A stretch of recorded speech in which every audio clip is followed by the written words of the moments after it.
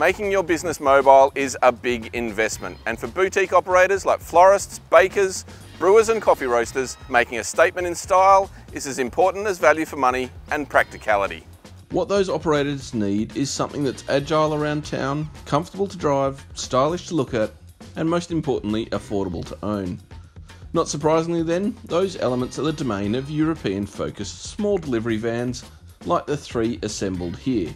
The Citroen Berlingo, Renault Kangoo and Volkswagen Caddy. Designed to peddle goods around small villages as well as congested megacities, this trio all blend car-like driving dynamics with capable cargo carrying capacity, feature economical engines and the latest in modern conveniences, while eschewing the butch appearance of big vans for cute city slicker style. The first of our finalists is the Citroen Berlingo, which is also the most affordable, costing just $22,990 drive away, which is excellent value for money.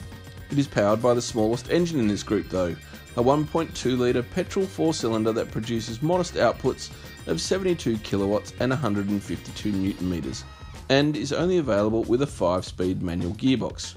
Those that don't like to change gears will have to opt for the more expensive diesel-powered version. Whichever you choose, the Berlingo is not only cute to look at and affordable to buy, but comes equipped with a decent spread of kit, including a 7-inch touchscreen with a reversing camera and smartphone mirroring. There's a host of smart touches in the cabin too, with plenty of hidey holes for small items and paperwork.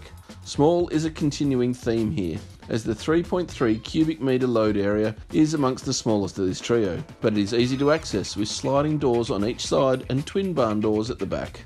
There's a rubber floor to keep loads in place, as well as a cargo barrier and 6 tie-down points. The Berlingo can carry up to 850 kilograms, which is pretty decent for a small car, but you'll feel every bit of it, as the engine needs to be revved hard with a load on board. The Citroen Berlingo is a really clever car. When you sit inside it, there's storage cubbies everywhere and overhead storage. It's really well thought out. The load space isn't the biggest here, certainly not the longest, but for a lot of businesses, it's going to be big enough. And at the money, it is phenomenal value. The Berlingo has size working against it, but almost everywhere else they've done a terrific job in terms of the thoughtfulness of the interior, the little hidey holes they've put throughout. And it's fantastic that this car gets a reversing camera standard. Unfortunately, the engine in the Berlingo is a little bit underdone, little 1.2 litre 4-cylinder. It does struggle even when unladen. If you're going to put half a tonne plus in it, you're going to be thrashing it a bit to get it going. It just doesn't have the torque that you need in a commercial vehicle. The Volkswagen Caddy is the most popular small van in the country, and the most modern of this trio, but it is also the most expensive model in our test. The maxi version we have here with a 7-speed dual clutch automatic costs from $31,010 plus on roads. It does however come with more than just the pedigree of the Volkswagen badge, with a classy cabin that will be familiar to anyone that has driven a late generation Golf or Polo, and features good storage space and is a comfortable place to sit for a day behind the wheel. It is also the only one here that comes standard with automated emergency braking and can be equipped with even more crash avoidance technology, which could be critical for those commuting among the chaos of the urban jungle. The cargo area isn't as smart however, and has a lower payload of 773 kilos and also only a 1 sliding door on the curb side.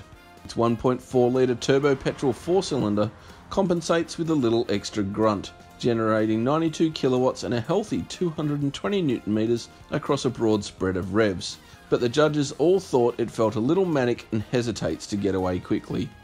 The VW Caddy probably feels less commercial vehicle to most people who are familiar with passenger cars and hatchbacks. It looks and it feels and it smells like a Volkswagen, which is a good thing. They're beautifully presented cars. It's got the zappy little 4-cylinder turbo engine and the slick DSG. The only problem is, for me, is that it's probably the most expensive vehicle once you get it on the road. I think the Caddy has the most car-like interior of all these small vans, particularly with the typical Volkswagen presentation. It just looks really elegant, it's clean, it's simple, but it's functional, and that's important in a car like this. There's also plenty of storage, including some big binnacles over your head. Value is where the Caddy starts to struggle. It's towards the upper end of the price range in these sorts of vehicles, but it doesn't seem to offer a whole lot more to the customer. And one area the Caddy's let down is with its doors. Its sliding doors, it's only got one, so you've only got one on the curb side, which for a lot of people that may do, but having two is a real bonus. Really, you can't go wrong with either of these three vans, but the Renault Kangoo stands out as our best small van for a number of key reasons. The quirky little French machine slots in between the Berlingo and Caddy on price, costing just under 30k in the maxi model we're testing, and yet doesn't feature as much standard gear as either of them. However, we believe it is the smarter choice when it comes to carrying a load, thanks in part to its perky 1.5 litre turbo diesel motor that generates 81 kilowatts and 250 Nm outputs, and is the most frugal with a claimed average consumption of 5.4 litres per 100k. It's also the nicest car to drive out on the road, with great suspension that is compliant over the bumps and can easily carry the load in the back. The first of those is the most important, and that is space. There is a huge amount of cargo carrying capacity in the back of this thing. It's also got a sliding door on each side, which means getting that load in and out is more practical than the others. And it's got some really smart tie-down points in terms of ones being located higher up.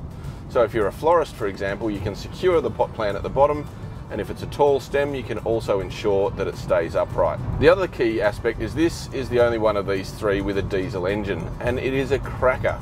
And it ensures that when you are carrying a load, it hardly even feels it. That engine is strong, it's powerful, and it's got plenty of grunt to it. It's also smooth and relatively quiet underfoot.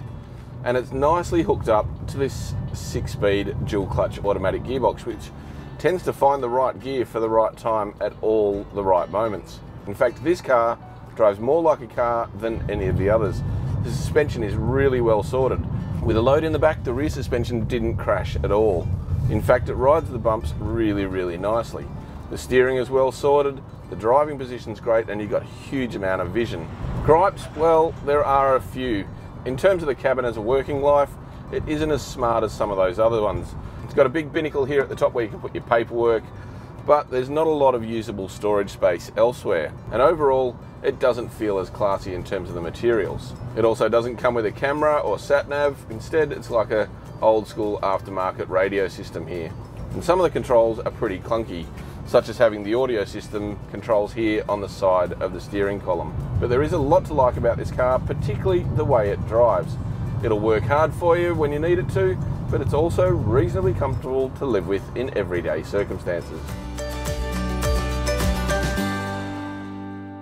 So if you like this video and you want some more, subscribe to Drive.com.au, click the like button and leave your comments down below.